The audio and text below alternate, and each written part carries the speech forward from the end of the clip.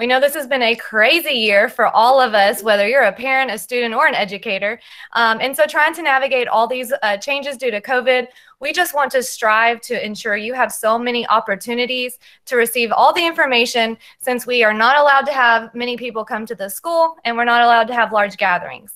But since this is a virtual meeting and there's a lot of information and you may have a lot of questions, please never hesitate to reach out to the counseling department at any time if you do have a question.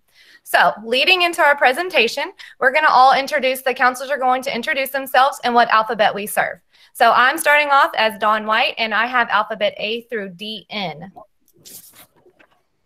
Hi, I'm Ann Luigi, and my alpha's last names start with D-O to K.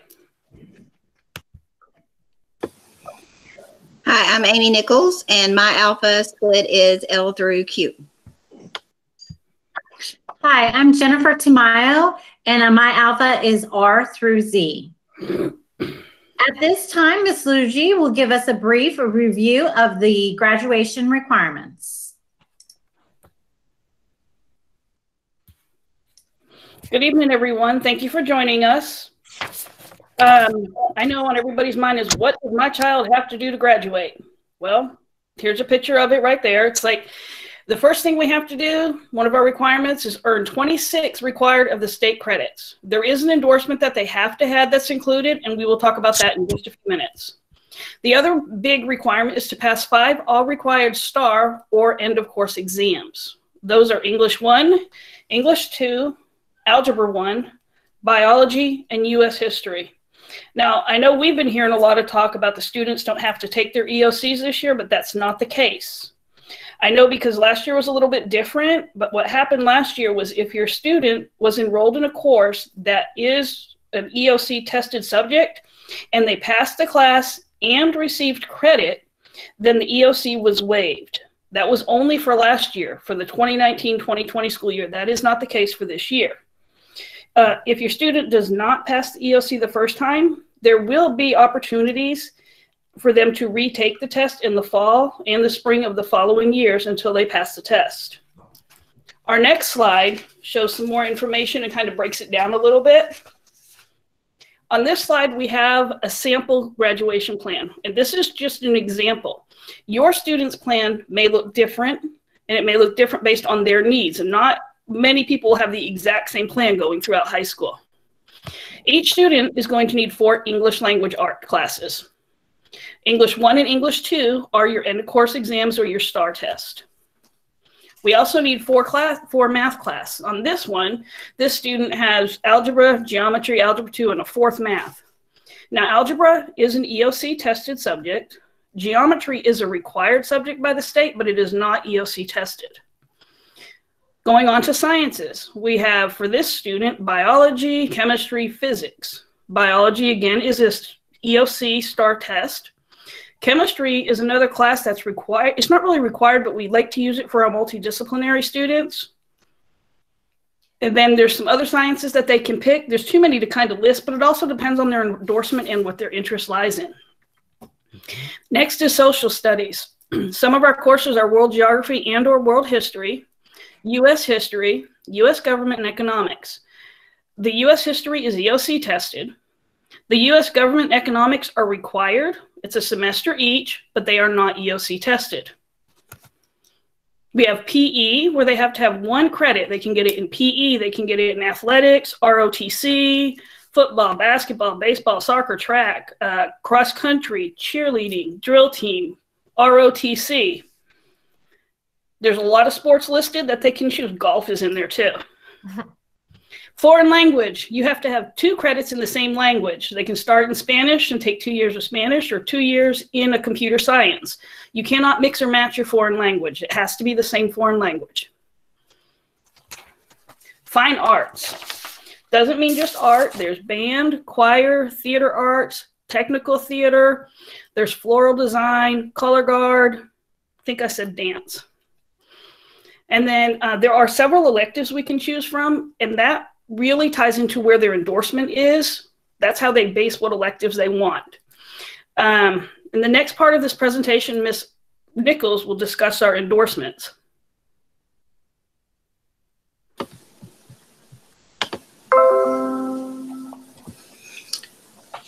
Okay, sorry, I'm having to turn on my mic and do the presentation. So the next part we're going to talk about is endorsements. So as Ms. Luigi said, every student does have an endorsement, needs an endorsement to graduate. Since your student is already in high school, they do already have an endorsement path that they are working on. So those endorsements, there are 5 different ones that can be STEM, business and industry, arts and humanities, public service, and multidisciplinary. Some students actually graduate with multiple endorsements, but they only have to have one to graduate. As you can see, the 4 STEM, business and industry, arts and humanities, and public service are each their own, but multidisciplinary kind of goes across all of those. So it's kind of like maybe majoring in general studies in college. It's kind of trying to find out what you're interested in and taking a little bit of everything. If you want to find out more about our endorsements, if you will see the link in this slide where it says SHS course catalog, you can click on that in the presentation and it will take you to our course catalog and it will give you more information about those endorsements and the specific classes that your student will be taking in order to receive their chosen endorsement. Another opportunity we have here at Splendora High School are honors, pre-AP, AP, and dual credit classes. So the advantage of these are that they have a more rigorous coursework, they have a weighted GPA, they better prepare students for college, and you can earn college credit with dual credit classes. Also, as well as AP classes, if you take that AP test and make the score that you need to get that AP college credit in those classes. These also come with a course commitment, which requires the student to commit to that class and commit to the coursework that's in it, and that they are committed to doing that rigorous coursework, and exit guidelines in order to get out of the class. So in order to get out of the class, they can't just drop the class. There are requirements they have to fulfill in order to exit the class.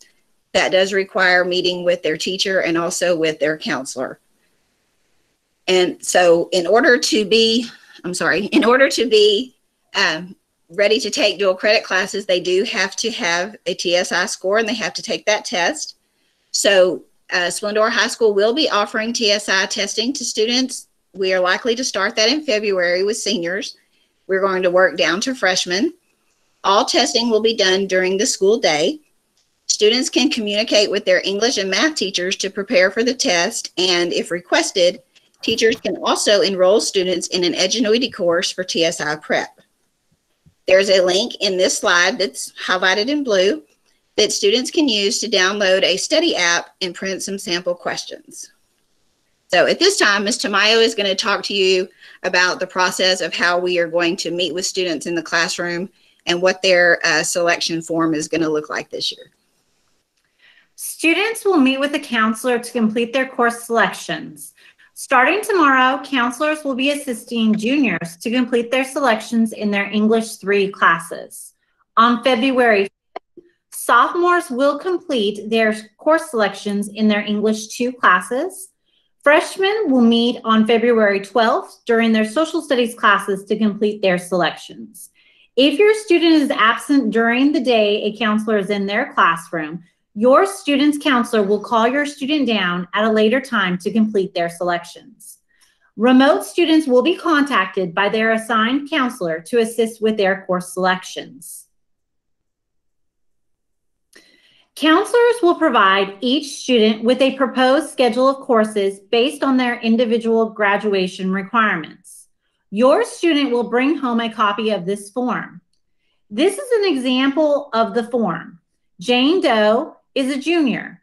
She has previously selected an endorsement of public service in nursing and health science. She will need to take her 4 core classes listed based on her current class enrollments. She will take practicum of health science in nursing as a required elective that is needed for her endorsement strand. Then she is able to choose 2 electives of her choice to complete her schedule for the next year. On this slide, you will see an example of the course request sheet that will be completed by your student in class. It is a duplicate form. The counselors will keep the top form and your student will take home the bottom portion for your review. Students will be required to list alternative class options on the bottom portion of this form. This will allow your student to be placed in a class that they would like to be in the event that their first option is unavailable. Please review your student's classes and sign and date the form. Your student will then return this form to the counseling office. If your student has changed their mind about the endorsement that they have chosen, please make a note at the bottom of the form and have them turn them into the counselor's office.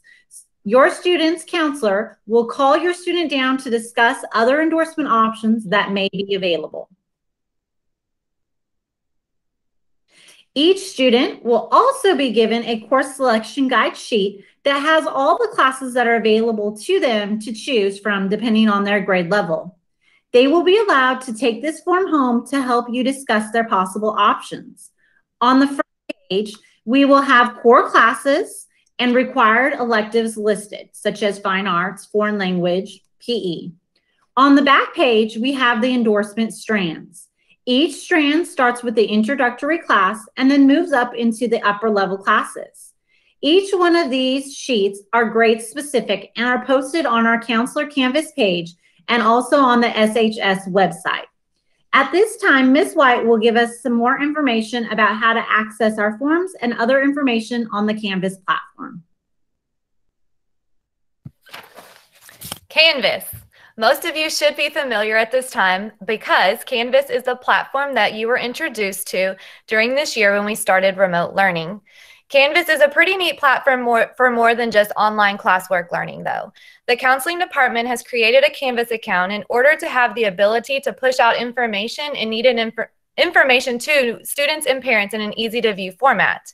So at the beginning of the year, every student should have been assigned or given access to their counseling Canvas account associated with their specific grade level. In their account, we have posted information such as grade level checklists to keep them on track, college testing practice, and dates. There are also links provided for students to explore and learn more about college, workforce, military, and even trade schools. Once students are seniors, this platform is a very useful and friendly option that we utilize to post our scholarship applications. So the question may be, what can an observer as a parent actually do in Canvas? It's more for the students to link to their parents so that you can have access to see what they're seeing. So what can you see? You can see course announcements, course assignment pages, documents that we post in there. If it's a classroom, you can see their grade, and you can access the student conversations. What can a parent or an observer not do? You cannot submit assignments for your student. You cannot join their groups, send messages to other students, or even view the other students that are in that account. So let's talk about how do you become an observer into Canvas. The first and most important step is that a parent must know their student's username and password. Well, that's probably not as easy because I'm sure the students don't share that very easily, but you can talk to your student and get that information. Now, one of the problems that you may encounter is that the students are not remembering what those usernames and passwords are since we have moved to our single sign-on through ClassLink. So in the event that your student does not recall what their username or password may be, then you can contact our media specialist at the high school, Ms. Jones, at 281-689-1012. And then she should help your student, be able to help your student reset her password and get into that account. So once you have that, now you're ready to become an observer. You would go to the link that is listed on this slideshow, and then we're going to go to step 2. Once you are into the link, you will see next to the Splendora ISD logo, it says Parent of a Canvas User. Once you see that, you're going to click there to build your account. Step 3 is once you have you're going to pair your observer account. So once you are in that new screen, you have to have your student log into their Canvas account. Please note that this must be done on a computer, not on their iPhone or smart device. Once you're into your student's account, they will then click the settings link to find their pair code. So once they see pair with observer, they will click that button and it will open up a copy pairing code. Now this 6-digit alphanumeric pairing code is going to be needed for the parent to add to their account. Those are case sensitive, so please make sure that you copy it just as you see. Once you paste that into your parent observer account, then you will be linked to your student's Canvas. So what's important about this is parents, if you're already linked to your student's account, you need to get in there and check out the Counseling Canvas page. We have lots of useful information that you would benefit with talking with your students at home. And even more of a reason to join the Canvas is this whole presentation with the links that are clickable are already loaded into your student's Canvas account, as well as the course selection sheets based on their specific grade level. So all of this information is wrapped up and easily accessible for you starting right now. So again, we know that this year has been crazy and that this is a lot of information to take in, but we want to make sure that you understand how we're helping your students select their schedules. So please never, ever hesitate to reach out to us so we can help you. We will be available by appointment with parents and or students individually, virtually, or by phone to discuss any questions or concerns that you may have about selecting courses for the 21-22 school year. You can always email the specific counselor at the links provided below, or you can always contact our secretary by phone or email to set up an appointment on our calendars. We look forward to scheduling your students and helping them pursue all of their dreams. So at this time, we plan on opening up the floor for some general questions.